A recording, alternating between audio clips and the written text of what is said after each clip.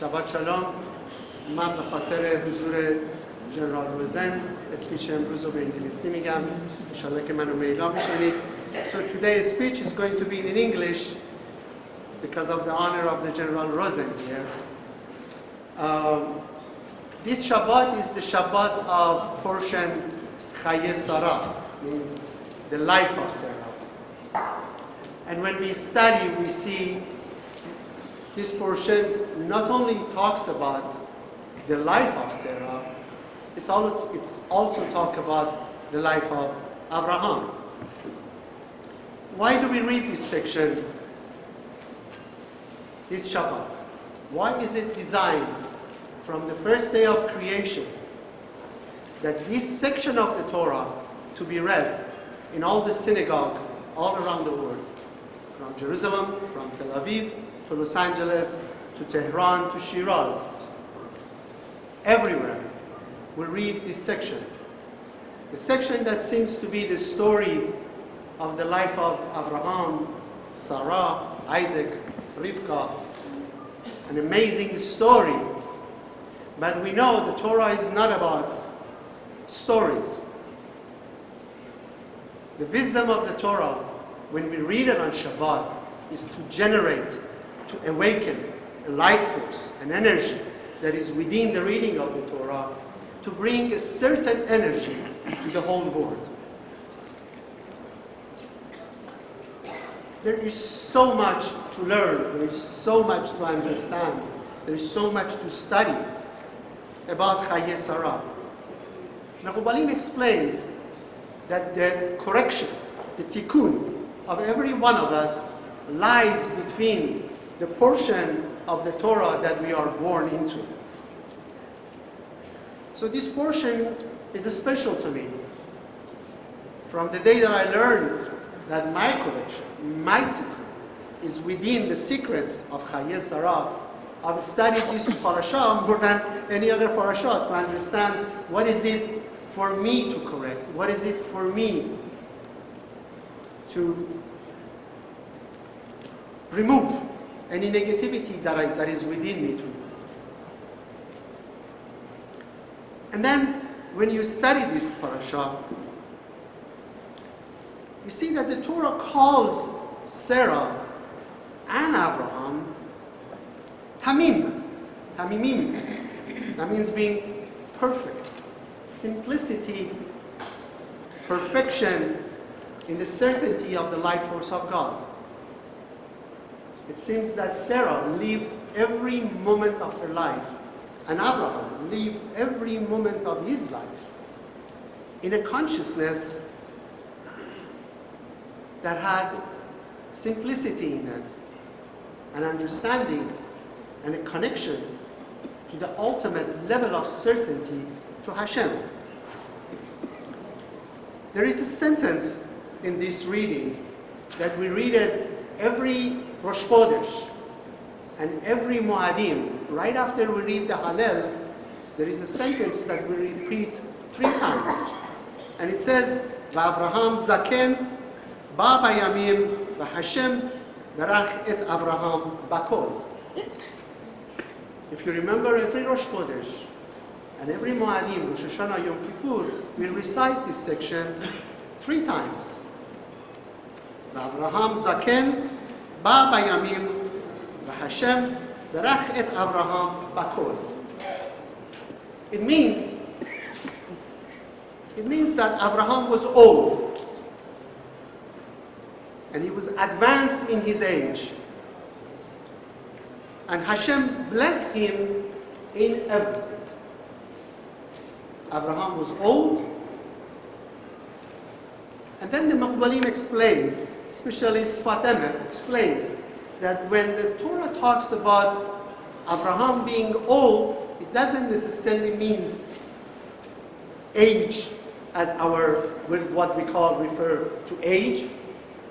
It refers to his chokhmah, to his wisdom. That Abraham was wise, was full of chokhmah, full of wisdom.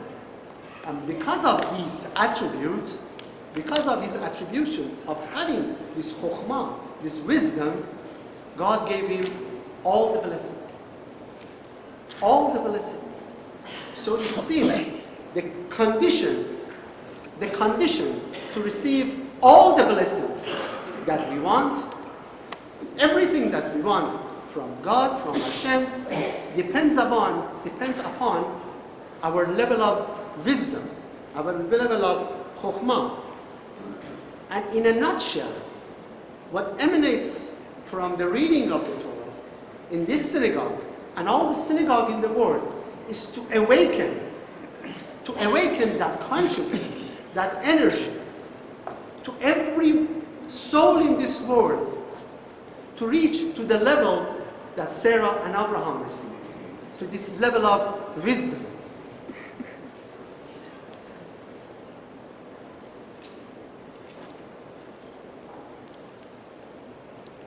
What is true wisdom? There is a section in this week's Zohar, Chayei Sarah, section for those who are interested, section 118. Even the section, the number of the section has its own significance. 100 and 1818 is high. It explains what is this wisdom that Abraham and Sarah gained. What is it for us to gain this Shabbat? Rabbi Shimon Bar Yochai explains that there is this level of spirituality, this level of wisdom, this level of consciousness called Hishtabot. Hishtabot means balance, a level of balance, level of being centered. What does it mean? Zohar explains where Abraham was, where Sarah was, during all their life. All their life. Not just the end of their life. Every second of their life. Every moment of their life. When the Torah explains the life of Sarah was 120 and 7 that we explained, we learned in the Kabbalah classes, in the previous Shabbats of the previous years, we understood that Sarah lived every moment of her life to its fullest. And Abraham lived every moment of his life into fullest. Did they have challenges? Of course. Did God test them? Every moment of their life. Did they go through difficulties? Absolutely. Did they experience darkness? Of course. Did things happen to them to totally change their emotion and they become reactive? Maybe. Did Abraham ever become reactive? Never. Did Sarah ever become reactive because of the steps or the challenges or the darkness or misfortunes? Never. They stayed proactive. They stayed hishtabot. They stayed in the middle. No matter what happened, good or bad, they didn't lose themselves. They never got to one-sided. Abraham never said, why this happened to me? Sarah never said, why such a person said such a thing to me? They always said, what is it for me? Why this is happening? For me. Where is the light of this challenge that I'm facing right now? What is the light beyond the mitzvah of Brit Milah for me? What is the light behind binding of the Isaac for me?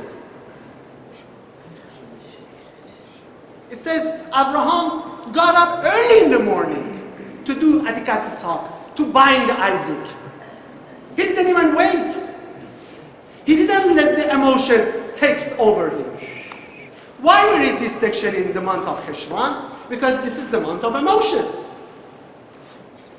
Because it's only by it's our emotion that makes us reactive. We hear good news, we become reactive. We become too happy. We celebrate too much.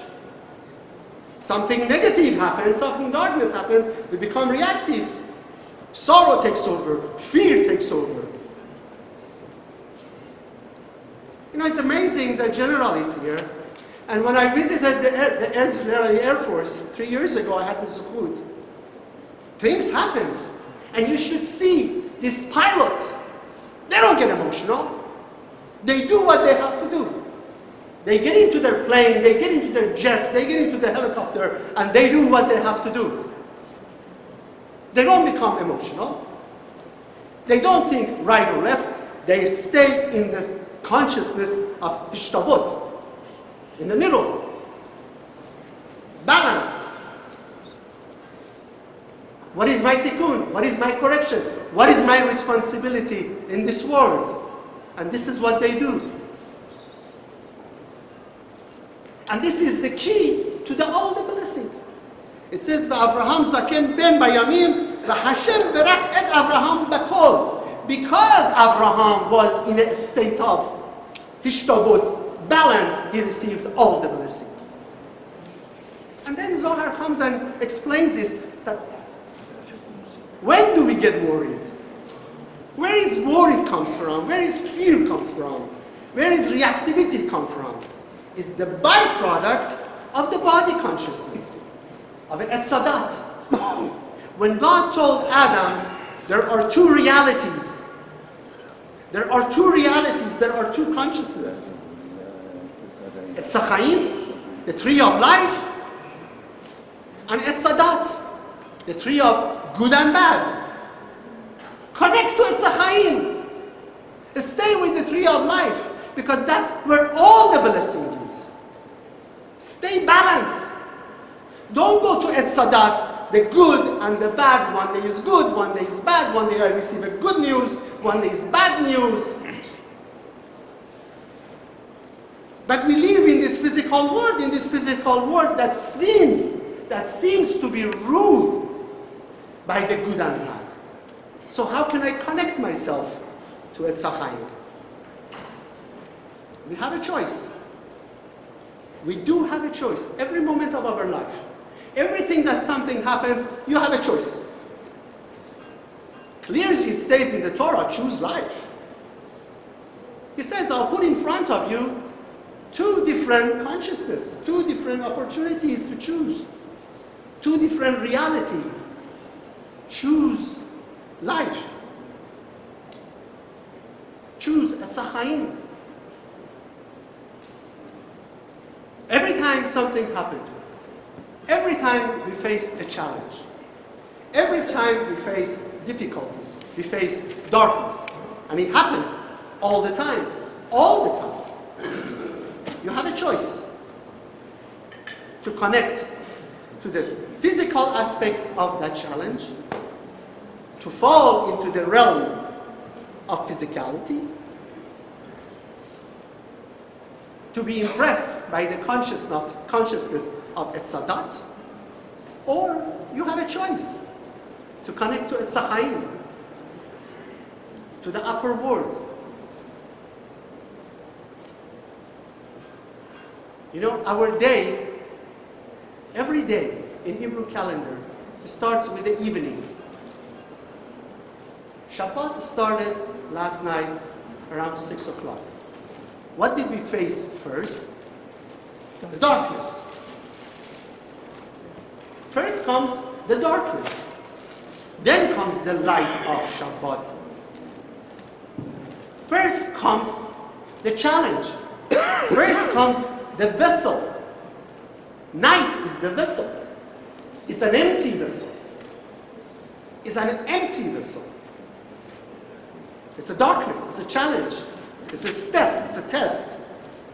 Always comes. Why? Because God wants to give you the light.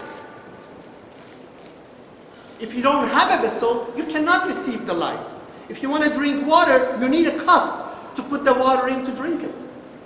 If you want to eat, you have to have a plate to put the food in it. So I have to establish that vessel. I have to create that vessel. I have to welcome the vessel. I have to welcome the challenges, the darkness, the test, so I can bring in the light. There is no way that we receive the light without darkness. It just doesn't work. It just doesn't work. So I cannot sit in my comfort zone and wish that God doesn't send me any challenges. Because if I wish for that, then I'm not wishing for any lights. I have to welcome every test, every steps, every opportunity that gives me the chance to bring light and blessing into my life. And the only way is to stay proactive. When a challenge comes, I ask myself, what is it for me? Not why this is happening to me, why this is for me. It's a challenge for me.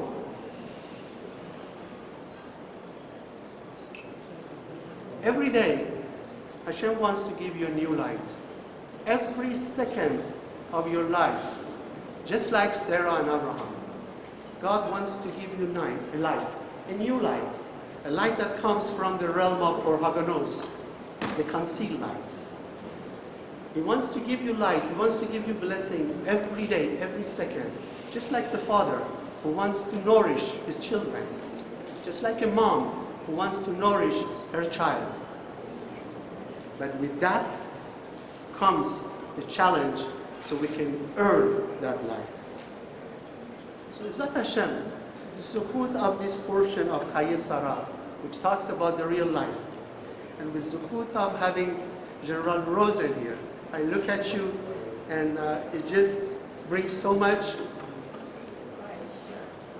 I don't know what is the right word to say, appreciation for who you are, what you do, for what you represent, for all the security. I mean, we in the United States, we're so afraid of little things and we become so reactive when something happens. And I've seen you and all the people in the Israeli Air Force Center that they face this challenge every second of their life. And you bring stability, security to not to Israel, because Israel is the heart of the universe. And you bring security to Israel. We want to thank you.